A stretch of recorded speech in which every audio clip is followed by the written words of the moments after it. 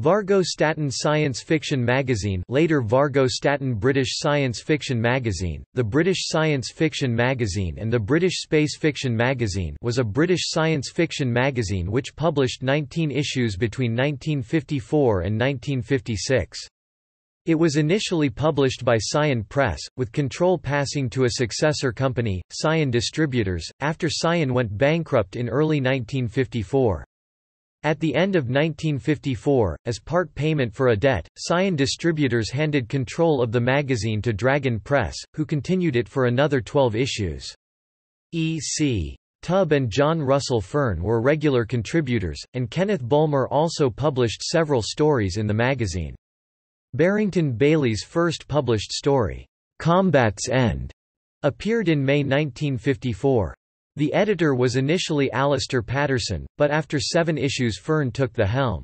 Vargo Statten was one of Fearn's aliases, and the magazine's title had been chosen because of his popularity. Neither Patterson nor Fearn had enough of a budget to attract good quality submissions, and a printing strike in 1956 brought an end to the magazine's life.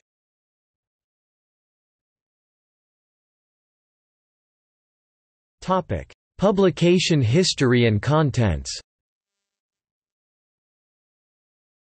In the early 1950s, British publisher Scion published dozens of science fiction (SF) novels by John Russell Fearn under the pseudonym Vargo Statten. These were very successful, and Scion decided to take advantage of the popularity of the name by issuing a monthly SF magazine. The first issue was dated January 1954 and was edited by Alistair Patterson. The target audience included longtime fans. Scion had notified established science fiction fan groups before the launch, so there was a letter column in the first issue, and a column by Vincent Clarke, a well-known fan, covered fan news. Scion's stated intention was to have at least 10% of the magazine devoted to the SF fan community, and also to publish only stories by British writers. Paterson's editorial policy for the fiction was aimed at younger readers, which led him to return a story by Brian Aldiss with a request for a rewrite to make it more suitable for teenaged readers. Aldiss, then right at the start of his career, refused, and never submitted a story to the magazine again. The stories in the early issues were mostly written by Fearn, E.C. Tubb, and F. Debrez Fawcett, who also wrote gangster fiction for Scion. In early 1954, Scion were fined heavily for publishing a pornographic gangster novel. Key Scion staff decided to restart the company under the name Scion Distributors, with Patterson continuing as editor. The magazine format was changed from pulp to digest with the May 1954 issue, the first from the new company. Scion Distributors had also acquired Scion's debts when they restarted the company, and this included a large debt to the printers, Dragon Press.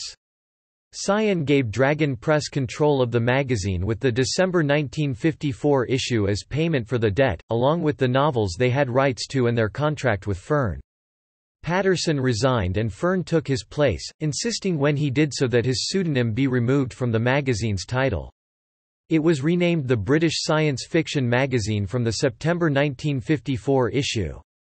In the opinion of SF historians Philip Harbottle and Stephen Holland, the quality of the magazine began to improve significantly, with stories by E.C.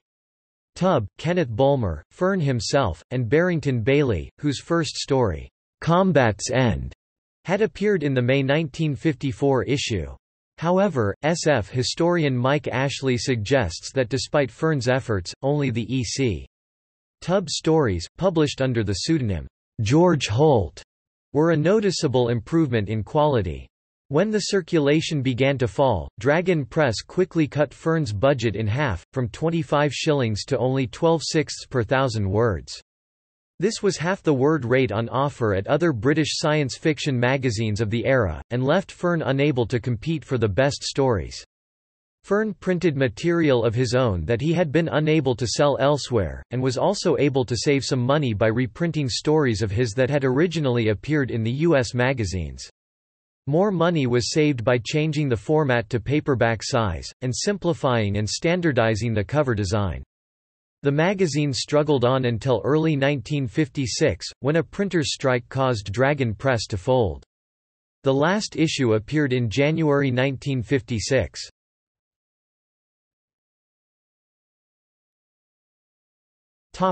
Bibliographic details. The first 7 issues were edited by Alistair Patterson, and the remainder by John Russell Fearn. The magazine was priced at 1/6 throughout its run.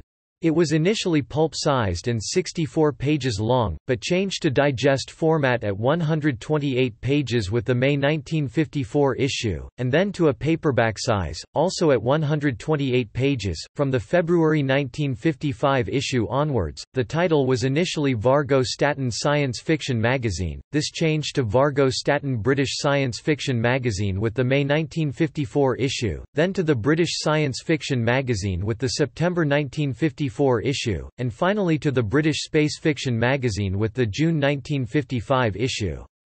The publisher was Scion, Limited of London for the first 3 issues, then Scion Distributors, Limited of London for the next 4 issues, and finally Dragon Publications Limited of Luton for the remaining issues. Footnotes